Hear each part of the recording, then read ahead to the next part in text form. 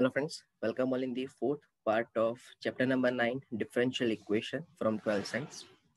Last session ની અંદર આપણે સ્વાધ્યાય 9.2 ની શરૂઆત કરી. સોરી 9.3 ની શરૂઆત કરી. ઓકે, સો આજે એને આપણે કન્ટિન્યુ કરીએ અને ટ્રાય કરીએ કે આપણું એ સ્વાધ્યાય કમ્પ્લીટ થાય. ઓકે, સ્વાધનું સેશન સ્ટાર્ટ કરીએ. સો લાસ્ટ સેશનની અંદર આપણે સ્વાધ્યાયમાં બે ક્વેશ્ચન્સની ચર્ચા કરી હતી, બરાબર, અને આજે આગળ એનાથી કન્ટિન્યુ કરીએ. એક વખત તમને રિવાઇઝ કરાવી દઉં કે આપણે શું ટોપિકની ચર્ચા કરી રહ્યા છે. આપણે વિકલ સમીકરણ માટે મેળવવાની એટલે કે વિકલ સમીકરણની રચનાનો ટોપિક આપણે ઓલરેડી ડિસ્કસ કરી દીધો છે ને એના પર બેઝ ક્વેશ્ચન્સ આજે આપણે સોલ્વ કરીએ છીએ.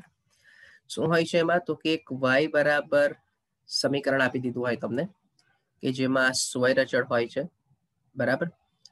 હવે એક થિયરી હતી કે y બરાબર એક ફંક્શન હોય કે જેમાં x હોય, y હોય, c1 હોય, c2 હોય, dot up to cn n જેટલા સ્વૈર અચળ હોય, બરાબર. તમારે 1 બાય 1 આ વિધેયનું વિકલન કરવાનું. નિયમ એવો હતો કે જેટલા સ્વૈર અચળ હોય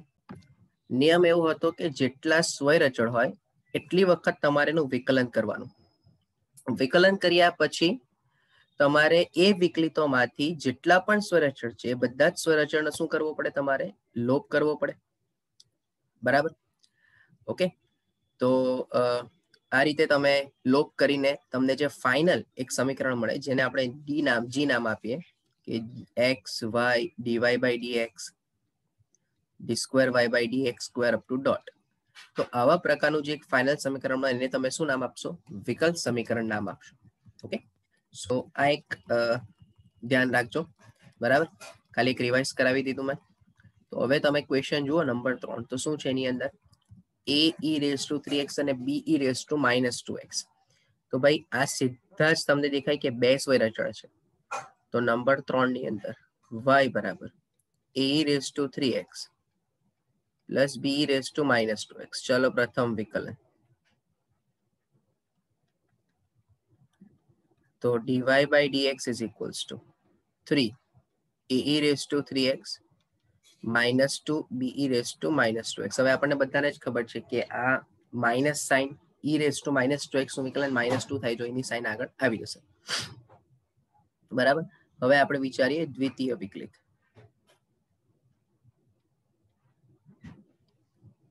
તો દ્વિતીય વિકલિત એટલે D square Y by dx square, બરાબર. આનું પાછું વિકલન કરશો એટલે 9a e raised to 3x minus minus plus 4b e raised to -2x. હવે જો મેં તમને આ વસ્તુ કીધેલી હતી કે જરૂરી નથી કે વિકલન કર્યા પછી તમારા સ્વૈરચળ દૂર થઈ જાય. હવે આમાં તમે બે વિકલન કરી દીધું પણ સ્ટીલ આની અંદરથી હજુ તમારા સ્વૈરચળ દૂર થયા જ નથી. તો હવે કમ્પલસરી તમારે લોપ કરવો પડશે. તો લોપ કરવા છો એનો મિનિંગ શું થશે?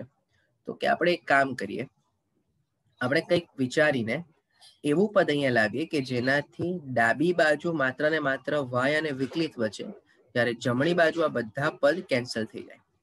તો હું એમ કહું કે અહીંયા a રેઝ ટુ 3x છે, અહીંયા 3a રેઝ ટુ 3x છે. તો પહેલા આપણે કોઈ પણ એક ચલનો લોપ કરી દઈએ સ્વૈરચળ, બરાબર છે. તો એક કામ કરીએ, આને આપણે સમીકરણ 1 કહી દઈએ, આને સમીકરણ 2 કહી દઈએ, આને સમીકરણ 3 કહી દઈએ. આપણે પહેલા ને બીજા સમીકરણ પરથી b e rays two -2x cancel કરી દઈએ, બીજા ને ત્રીજા સમીકરણ પરથી પણ b e rays two -2x cancel કરી દઈએ, અને પછી જે બે સમીકરણ બચશે, બરાબર, કે જે માત્ર a e rays two 3x ના સ્વરૂપમાં છે, એની વેલ્યુ કમ્પેર કરી લઈએ. એટલે અત્યારે જુઓ, આ b e rays two 2x અને અહીંયા -2b e rays two 2x છે. તો અહીં પહેલા સમીકરણને 2 વડે ગુણીએ વત્તા બીજા સમીકરણને 1 વડે અને 2 ને એડ કરી દો. તો અહીંયા 2y plus dy by dx,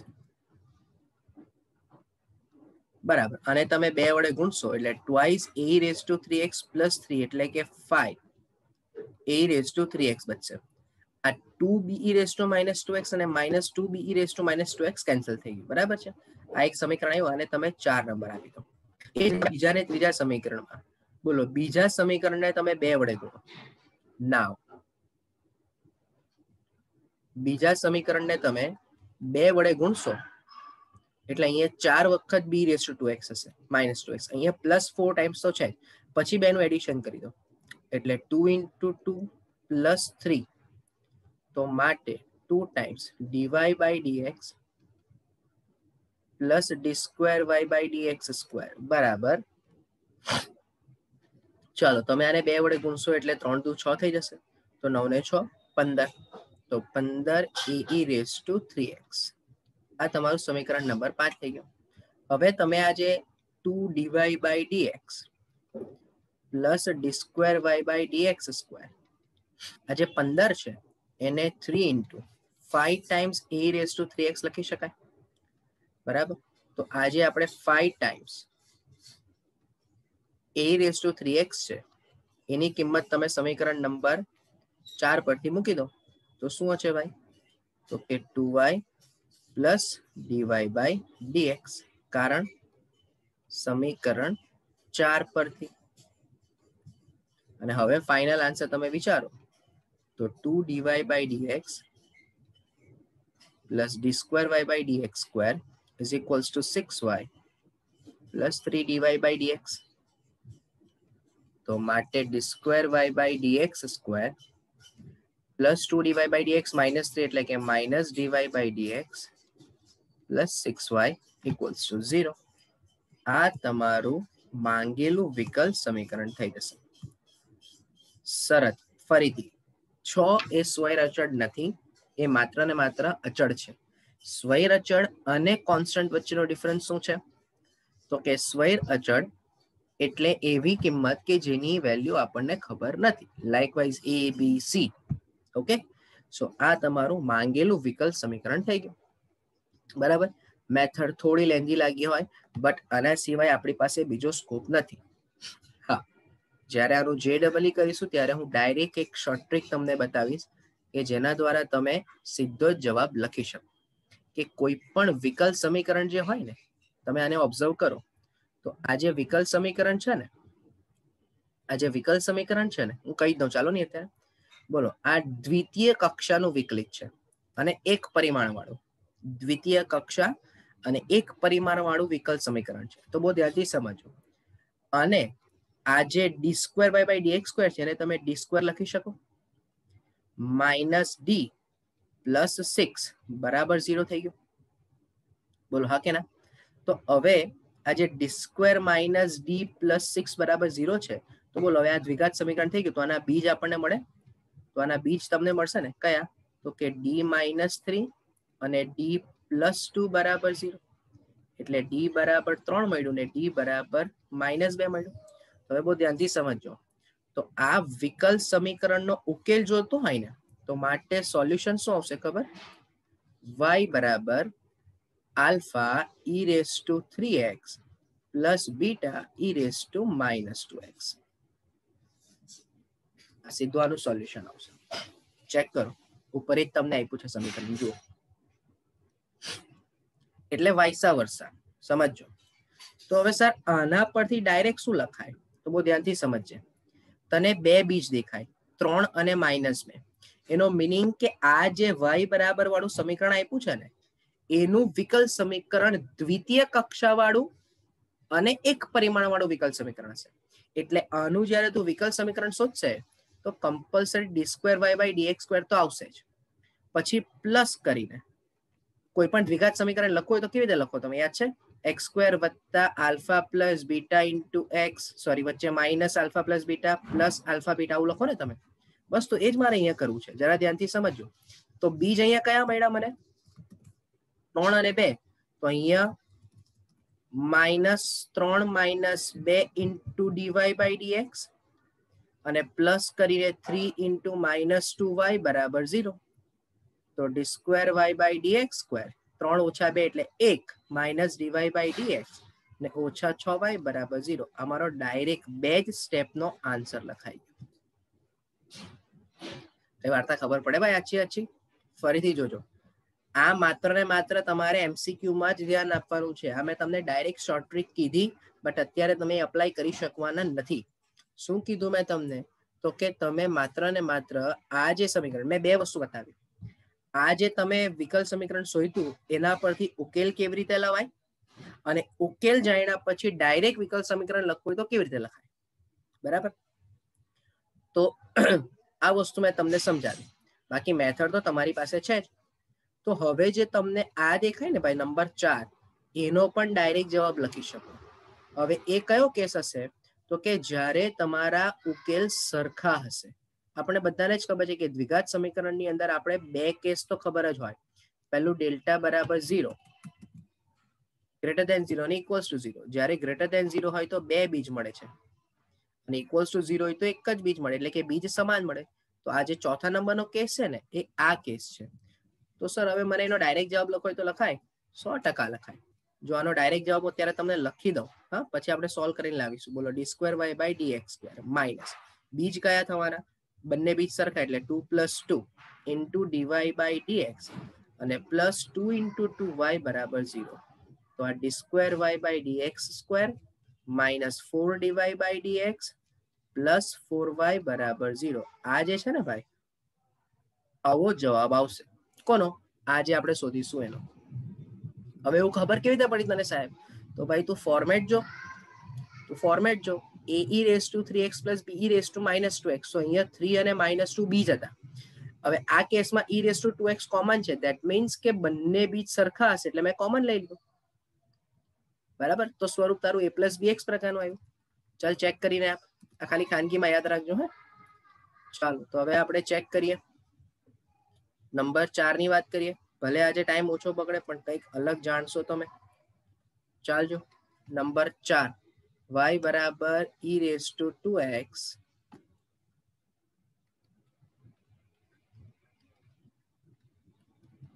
a + bx. ચાલો પ્રથમ વિકલન કરીએ, કારણ કે બે સ્વૈર અચળ છે. તો dy/dx બરાબર, ચલો, e⁻²x/2, a નું વિકલન 0 અને bx નું વિકલન b. ચાલો દ્વિતીય વિકલિત કરી લઈએ. સોરી, અહીંયા ગુણાકારનો નિયમ લાગશે, થોડી ઉતાવળ કરી દીધી મેં. બોલો, e⁻²x/2 a + bx નું વિકલન b વત્તા a + bx/2. બોલો, e⁻²x નું વિકલન 2 ટાઈમ્સ e⁻²x હશે. બરાબર? એટલે તમે હજુ આને થોડું સિમ્પ્લિફાય કરવા માંગતા હોય તો ટ્વાઇસ a e⁻²x અને વત્તા e⁻²x ઇન્ટુ b અને પ્લસ કરીને 2x 2bx e⁻²x. આવું કંઈક પદ બનશે. પણ આપણે એક કામ કરીએ તો આપણે પહેલા અંદર ગુણાકાર આપી દઈએ. પણ ચાલો ને, કંઈ એઝ ઇટ ઇઝ રાખો, નહીં કોઈ વાંધો નહીં, આવું જ રાખીએ આપણે. બરાબર? ચાલો દ્વિતીય વિકલિત વિચારો. દ્વિતીય વિકલિત મારા ખ્યાલ પ્રમાણે એઝ ઇટ ઇઝ રાખતે ને તો બી કઈ બહુ વાંધો નહીં આવતો, કારણ કે આને જ પછી આપણે કરતા બનાવી દેતે. હે ને? એક કામ કરીએ, એવું જ કરીએ. ચાલો, ખોટું લાંબુ નથી જવું. બરાબર? જો શું કહેવું છું તે સમજાવો. dy/dx બરાબર be⁻²x વત્તા 2 ટાઈમ્સ a + bx e⁻²x. ચાલો હવે દ્વિતીય વિકલન કરો. તો d2y/dx² બરાબર e⁻²x નું વિકલન 2 e⁻²x. ચાલો પ્લસ આનું વિકલન વિચારો. તો 2 e⁻²x. બોલો, a + bx નું વિકલન b વત્તા a + bx/2 e⁻²x નું વિકલન e⁻²x અને 2x નું વિકલન પાછું 2, અને ઓલરેડી 2 તો હતા જ, એટલે 2 × 2 થઈ ગયું. ઓકે, તો માટે d2y/dx² 2 + 2 4 b e⁻²x plus 4 a + bx e⁻²x. હવે થોડું મગજ જો ખુલ્લું રાખીએ ને ભાઈ, તો આખામાંથી આ b e⁻²x વત્તા a + bx e⁻²x. બોલાવો, બેઠું દેખાય? હવે જો તમે એવું વિચારતા હોય કે અહીંયા જે આ a પ્લસ bx ની કિંમત આપણે પહેલેથી જ y મૂકી દેતે તો પણ ચાલતે જ ને. હા તો ચાલતે, મને કોઈ પ્રોબ્લેમ નથી, પણ હવે તમે લાસ્ટમાં મૂકી દો. જો ધ્યાનથી સમજજો, આ be raised to 2x જે છે, બરાબર, અને એમાં આ a plus bx into e raised to 2x છે, તો આ શું થઈ જશે? આ જે તમારી પાસે આવશે તે શું થઈ જશે? તો કે થઈ જશે તમારી પાસે y. ઓકે, તો હવે ધારો કે તમારે જો વિચારવું હોય, જસ્ટ અ મિનિટ,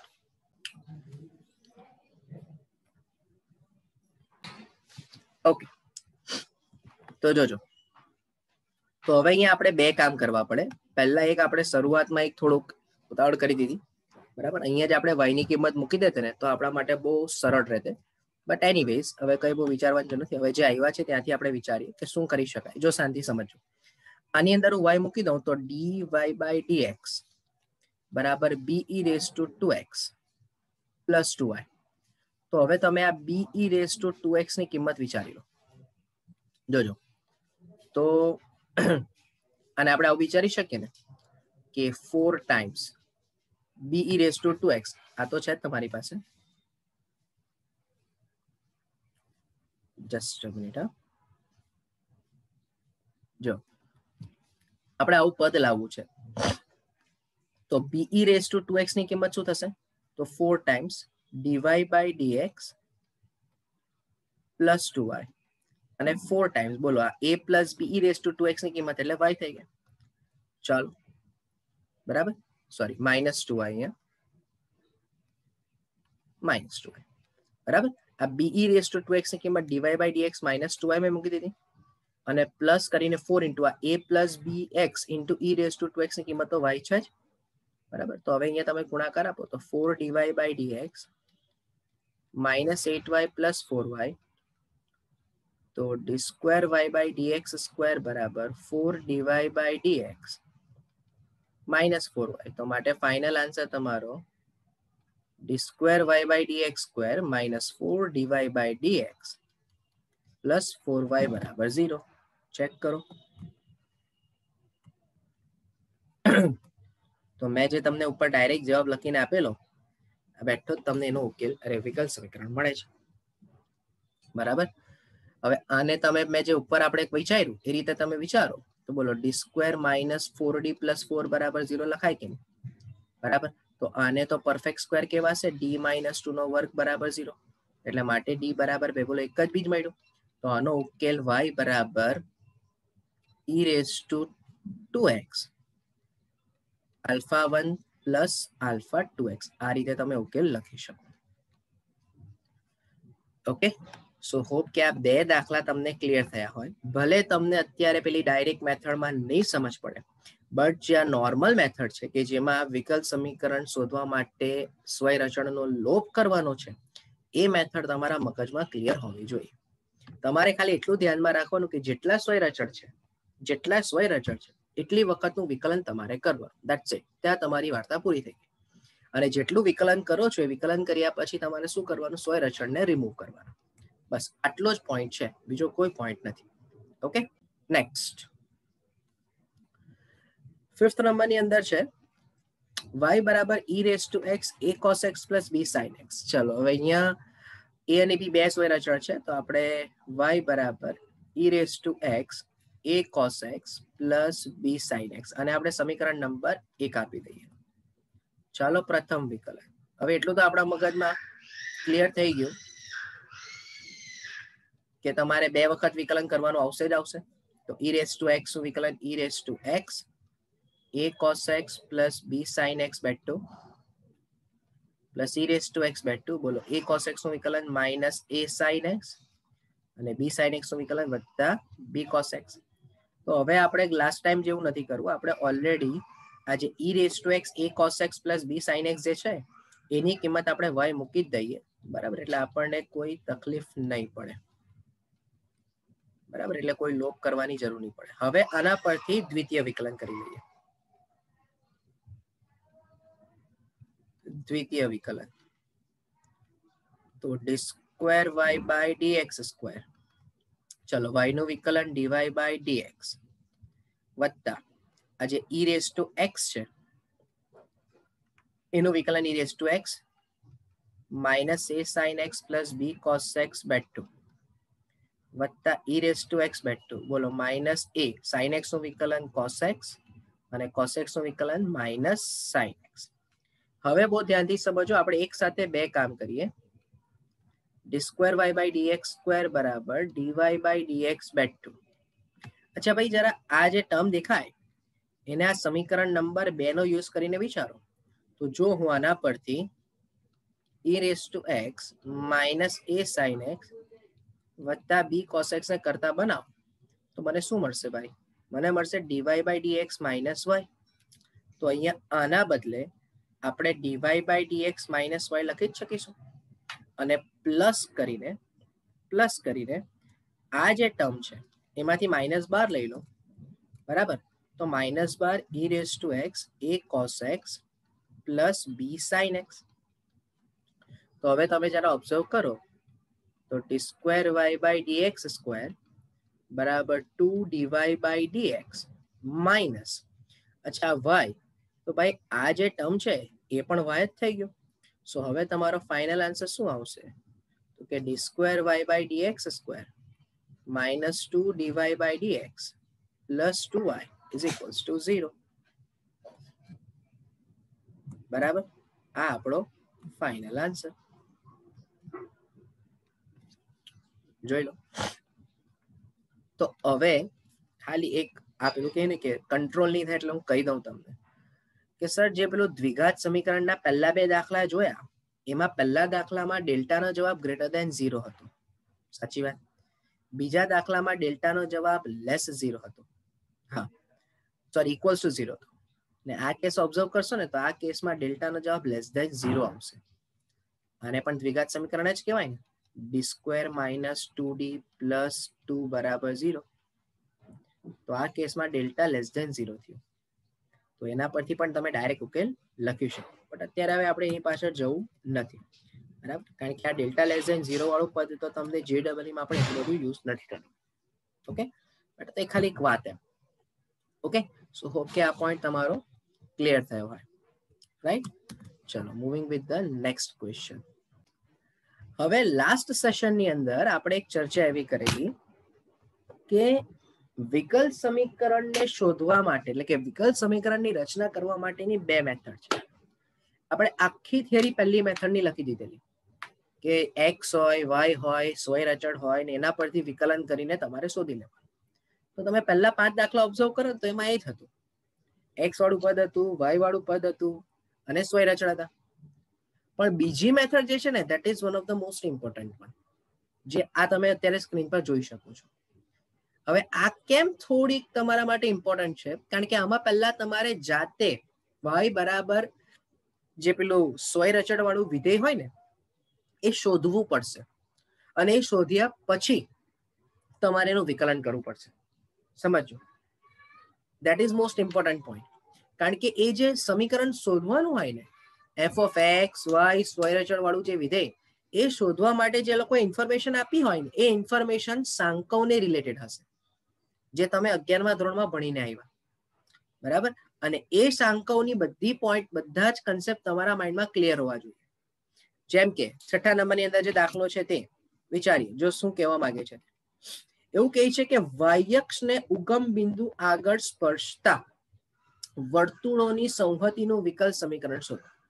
હવે પહેલા તો સવાલ ઉભો એ થાય કે y અક્ષને ઉગમ બિંદુ આગળ સ્પર્શતા, તો જોજો y અક્ષ x અક્ષ, y અક્ષને ઉગમ બિંદુ આગળ સ્પર્શે એટલે એ વર્તુળ કંઈક આ રીતે હોય અથવા તો એ વર્તુળ કંઈક આ રીતે હોય, બરાબર? હવે આવા તો અસંખ્ય વર્તુળો મળે, બરાબર? આવું નાનું પણ વર્તુળ હોય, બરાબર? આનાથી મોટું પણ વર્તુળ હોય, એવું જ આ બાજુ પણ નાનું વર્તુળ મળે, એનાથી મોટું વર્તુળ પણ મળે, બરાબર? અહીંનાથી પણ મોટું વર્તુળ મળે. તો એવા તો તમને લોટ્સ ઓફ સર્કલ્સ મળશે. પણ આપણે વ્યાપક રીતે ચેક કરવાનું, તો વ્યાપક રીતે શું હોય? તો કે પહેલી શરત કે વર્તુળ y અક્ષને સ્પર્શે, વર્તુળ y અક્ષને સ્પર્શે તો ત્રિજ્યા બરાબર માન વર્તુળના કેન્દ્રનો એક્સ્યામ. પહેલી તો આ શરત તમારા બધાના મગજમાં હોવી જોઈએ, બરાબર છે. તથા તેનું જે કેન્દ્ર હશે એ એક્સ અક્ષ પર હોય. એટલે કે જો ધારી લઈએ કે ધારો કે કેન્દ્ર A0 હોય તો ત્રિજ્યા બરાબર પણ એ જ થશે. તો હવે વર્તુળનું જે સમીકરણ આપણને ખબર હોય, કયું સમીકરણ? તો કે x માઇનસ h નો વર્ગ વત્તા y માઇનસ k નો વર્ગ બરાબર r સ્ક્વેર. તો એમાં કેન્દ્ર થઈ ગયું x માઇનસ a નો વર્ગ વત્તા y માઇનસ 0 નો વર્ગ ને ત્રિજ્યા a એટલે અહીંયા a સ્ક્વેર. તો ફાઇનલી હવે તમને સમીકરણ મળી ગયું x minus a square plus y square બરાબર a સ્ક્વેર. આ તમારો જવાબ થઈ ગયો. હોપ કે આ પોઈન્ટ સમજમાં આવ્યો હોય, બરાબર છે. ઓકે, ને હવે શું કરવાનું? તો કે બસ સિમ્પલ વેમાં હવે તમારી પાસે આ સમીકરણ આવી ગયું, તો હવે એનું પ્રથમ વિકલન કરો. કેમ પ્રથમ વિકલન? કારણ કે સોય રચળ તો એક જ છે, બરાબર. તો હું આને સમીકરણ નંબર 1 કહી દઉં. તો પ્રથમ વિકલન વિચારો તો 2 times x minus a, x minus a નું વિકલન 1 વત્તા 2y, બોલો y નું વિકલન dy બાય dx બરાબર 0. તો x minus a plus y dy by dx બરાબર 0. તો હવે શું કરીશું સર? તો હવે આપણે a ને સામે લઈ જાઓ તો એની કિંમત શું થશે બોલો? x plus y dy by dx. તો આ જે કિંમત છે એને સમીકરણ નંબર 1 પર મૂકી દઈએ. તો હવે સમીકરણ 1 પરથી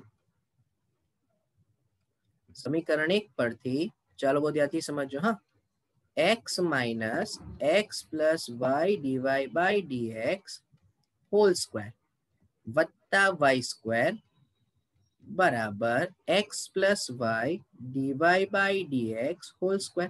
મેં માત્ર ને માત્ર એની કિંમતને તમારું જે વિકલન વાળું પદ હતું, તમારું જે એકચ્યુઅલ સમીકરણ હતું એની અંદર મેં મૂકી દીધી. કારણ કે તમારો ટાર્ગેટ તમારો સ્વય રચળ દૂર કરવાનો છે, બરાબર છે. તો હવે તમે આનું વિસ્તરણ વિચારો.